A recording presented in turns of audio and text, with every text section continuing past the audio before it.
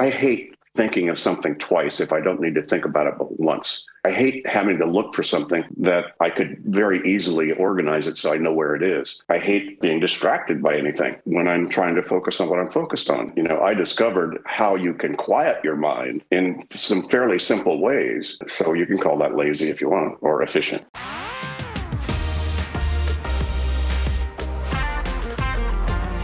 Herzlich willkommen, David Allen. Thanks for the invitation, Frederick. Glad to be here. And I must say, and I want to really start with a thank you first. When I was an entrepreneur about 15, 20 years ago, I stumbled upon your book, Getting Things Done. And I was in a situation where my email inbox was overflowing. I didn't really know how to prioritize, how to organize my day. And I came along the method that you created, that you put in a book, that became a worldwide best-selling book. Translated, it feels like it's been translated in more languages than there are in the world. So kind of everywhere your book is. So first of all, we live in times where it's getting quicker, where it's getting more complex. We have that uncertainty around Corona. How do you look on the topic of productivity at the moment? Well, it just becomes that much more important to stay clear and focused on the meaningful stuff. So that's why actually GTD, the Getting Things Done methodology, has gotten more and more popular simply because the population that needs it has expanded quite a bit, given all the changes that are going on. Yeah. So if you say the word focus, what does focus actually mean for you? How would you recognize somebody who is focused over a day? They're not distracted. Mm-hmm. So that means their attention is where they want their attention, and it's not being pulled off somewhere else. So they're focused on what they want to focus on, or their attention and their tension is exactly where they want it. That's highly focused. So that is about staying in control of where your attention is going, despite all the distractions that we have in the world at the moment. And by the way, too, Frederick, focus, sometimes people think that productivity and focus means work harder or have, it's not. If you sit down to just meditate or be contemplative, that's a focus. If you're cooking spaghetti and that's all that's on your mind, you're focused. So focus is not about being hard. Sometimes it is. Sometimes you have to really work to stay focused on, something that needs a lot of intense focus. But that's only a very small part of your day. So you are quoted by saying you are one of the laziest person in the world, and this relates to that topic of how do you organize yourself, and does focus really always mean productivity? So as the laziest person in the world, how do you come across creating, with Getting Things Done, one of the most far-reached methods in that area? Well, come on, you could translate efficient to lazy. Yeah. Right? I hate thinking of something twice if I don't need to think about it but once. I hate having to look for something that I could very easily organize it so I know where it is. I hate being distracted by anything when I'm trying to focus on what I'm focused on. So I guess you could say that's lazy. Most people are, even if they look like they're working hard, they have a whole lot of stuff going on in their mind that is not necessary. And, I discovered how you can quiet your mind, in some fairly simple ways. You're not born doing it. So you actually have to learn the behaviors. As you know, if you've got experience with my stuff, there are certain behaviors that you actually have to employ, but they're not hard. It's not like a foreign language or some new technology. It's actually easy to do. Everybody actually does these behaviors to some degree. Very few people do them consistently. And what happens is it all backs up into their head, and they're trying to use their head as their office, and your head's a crappy office. So I just figured out how to quiet your mind. So you can call that lazy if you want, or efficient. Yeah. So it's not about like a ping pong ball bouncing around between all the distractions and feeling busy, but it's about getting your focus to where you want to have it, and it's about calming your mind. So how do we get that done? There's some simple steps. First of all, you need to get anything that has your attention out of your head. Write it down, record it, get it somewhere, get it out of your head, because if it's only in your head, it's spinning 24/7 in there, subliminally anyway. That place has no sense of past or future. So everything you tell yourself you would, could, should, need, might, want to do something different about is spinning in there unless you've externalized it. Now, externalize it, write it down. Come on, just pen and paper, nothing better, and get it out of your head that way. But just that won't totally do it. You have to then decide, once you've written something down, should we get divorced? Should I hire a vice president? We need cat food. I need to research a new mobile phone service. All that stuff. And most people have a lot more of that than they realize. I spent thousands of hours with some of the best and brightest on the planet, having them unload all that stuff. It is huge for most people. And once you get that out of your head, though, then you need to make some decisions about what you're going to do about what you wrote down, if anything. If you take meeting notes, a lot of those notes you don't need anymore. You could throw them away. Some of those notes you might want to save as reference. But some of those notes may represent something you need to do, some commitment that you've got to finalize or complete, or some project you had. And if it is an actionable item, there's at least a next action that you need to decide about it. And outcomes and actions are not on most people's to-do list. Most people's to-do list, if they have one at all, is a capture function. But most people's to-do lists are still incomplete lists of still unclear stuff. And they can create as much stress as they relieve, because they look at it and you go, oh, what am I going to do about mom's birthday? What am I going to do about the vice president? What are we going to do about adopting? So they haven't finished their thinking about the things that have their attention. So I just discovered the algorithm or the formula about how do you finish the thinking about the stuff that has your attention. That's step 2, clarify. Step 3 would be to organize those reminders. If you can't finish them in the moment and within 2 minutes, then you need to then park those reminders somewhere that you trust you'll see at the right time. That's step 3, is organize. So, some sort of a list manager you need, just to keep track of the errands you need to run, the stuff you need to talk to your life partner about, the things you need to surf the web about, et cetera. And so keeping track of all that externally in an external brain is critical to keep your head clear. And then step 4 is to make sure you're looking at the right list at the right time. You're going out to do errands, look at your errands list. You're going to talk to your partner about, business stuff. You need to look at your agenda list that you've come up with, in the meantime with your partner. And that's the reflect process. And reflect can take a lot of different levels. It could be reflect on your life purpose, reflect on the strategy of your business, reflect on your goals and objectives, reflect on your job description, reflect on all the projects you've got. So it's really about being able to analyze or to locate yourself in space and time against all of your agreements with yourself at multiple levels. And so that can, that's a pretty sophisticated kind of a behavior set, is reflecting on all that. And then if you do all that consistently, you've captured what has your attention, you've clarified it, you've organized it, and you step back and reflect it on the appropriate stuff. Then step 5 is engage. Where do I put my focus and my activity? See, if you've done step 1 through 4, it'll be a trusted choice. It may not still be the best choice, but you'll at least feel confident it's the best you could make in the moment, given everything you see, and there. But most people are making decisions about where to put their attention based upon latest and loudest. They're in the busy trap, right?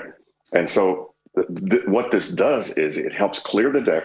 It helps get you much better overview and a map of your world that you need to look at and see, and keep you, at the helm instead of being run over, by what's going on. Now I just said a lot, but yeah, awesome. That's it. We're having that setting where we have all the different thoughts and distractions and emails and everything coming in. And now it's really about getting it somewhere on paper, reflect on it and organizing it. So one typical thing and one problem here that many people and that I also faced is that you need to take time in order to sit down, write it down, and organize and reflect. And you are so busy that you typically don't do that. So what are your top tips for taking yourself the time and allowing you to sit down and really do it? So what brings us in the process? Well, you need to make sure that you have at least an hour of free time during the day. If you let yourself get booked wall to wall, and that's happens from time to time, but that puts me behind an hour in terms of my processing stuff. But it takes that kind of time to deal with incoming, to decide what it means, organize it appropriately. And if you're just getting so busy, all that stuff is piling up, you've got a huge backlog. And the bigger your backlog, the more any kind of interruption or any kind of new thing you don't expect is going to piss you off. So that's why when I'm not doing anything else, I'm clearing the deck because there's something coming toward me I can't see. And I want to be able to be as clear as I can against whether to do that or not, or work on something else. So to stay clear, I have to spend the time to do that. You do. And not only, probably an hour a day, and you could do that early day. I've coached a lot of executives that start to build in the first hour, no meetings, so that they can catch up and are a lot clearer and cleaner during the day when the madness sort of comes at them. Right? They can be more on top of their game instead of feeling driven by it. And then at least once a week, you need at least 1 to 2 hours to do what I call the weekly review. Once a week, you need to step back, lift up, look at the horizon, from a higher perspective, and catch up. And that's a very creative process. Just to do that. I know if you've done it, if you've done my stuff, Frederick, and the weekly review is magic. And it's not just a static process. It's actually an executive function to sit there and think about your stuff, because a lot of stuff happens during the week. Then you need to bring up the rear guard and catch up to make sure that your lists are current, to make sure that you don't have stuff spinning that doesn't need to spin anymore. Definitely, and that means making a clear choice of having that time slots in your calendar. And for me, and that is what I also learned from all your writings, is to make a clear decision that this is an important step and this is value you create as you sit there. Just the feeling of being busy isn't productive. It's the time that you allow to organize the stuff and deciding on what is important. So what are your tips? And by the way, Frederick, that is productive. If you're a knowledge worker, which means you actually have to think to figure out what to do, as opposed to having it obvious in front of you all the time. I got to think what to do today, this morning, what to do with these 14 emails. When you have to think, thinking and making these decisions is your job. This is not aside from the work that you need to do. It's the work you need to do. The late, great Peter Drucker would tell everybody, look, one of your biggest jobs as a knowledge worker is defining what your work is. And that's what this process does. So you have been working with so many leaders, entrepreneurs, and top managers. And sometimes they need you as a coach to realize what they need to change. So what are the biggest levers and steps for you to convince them to take time out, to reflect, to organize, to prioritize? If there was a magic pill, that would be great that I could give them, they would do that. What you really have to do is start to change your internal standards about how clear you want to feel all the time, right? So the reason most people don't fully implement this methodology on a consistent basis is their addiction to stress. Not like they have to go shoot up stress, but their willingness to tolerate the stress that not doing this produces. So what you have to do is raise your own internal standard to how clear you want to be comfortable feeling.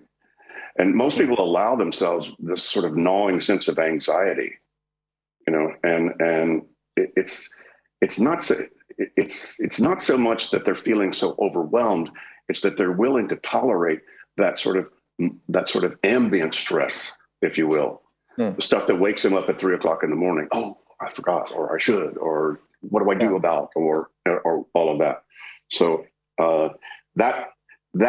If you start to feel uncomfortable with that, you have to do this. There's no way to stop it without doing this. So a lot of it has to do with how much experience, how willing are they to engage with the process. So, you can understand the getting things done methodology and just I just explained it in a couple of minutes. If you got one of our coaches, certified coaches that could walk you through this in a couple of days, you would really, pretty much have this game set up. And then probably a couple of weeks, some of this is going to be, more habitual. A couple of months, maybe even a little more of it. Sorry, Frederick, but it could take a couple of years until this is so habitual, you don't even think about it. You just do it. Yes. And some people get it right away. Some people read the book and go, I'm on, because they were close to doing this already. They just needed a few pieces to put together on it. Yeah, perfect. And this is a great example how coaching can help you to get to where you actually want to be and not to where you think you should stay. So this is a great example. And maybe as a last thing, if somebody listens to that interview now and goes like, yeah, maybe that's me. Maybe I'm addicted to being busy. Maybe I'm stuck in that. What would be your top tip for the closing of that interview to engage in? What could somebody who's realizing that do at the moment now? Well, it doesn't take you but a few minutes to experience what this methodology can do for you. Just take 2 minutes and first of all, get a pen and paper and write down the top 10 things that have your attention.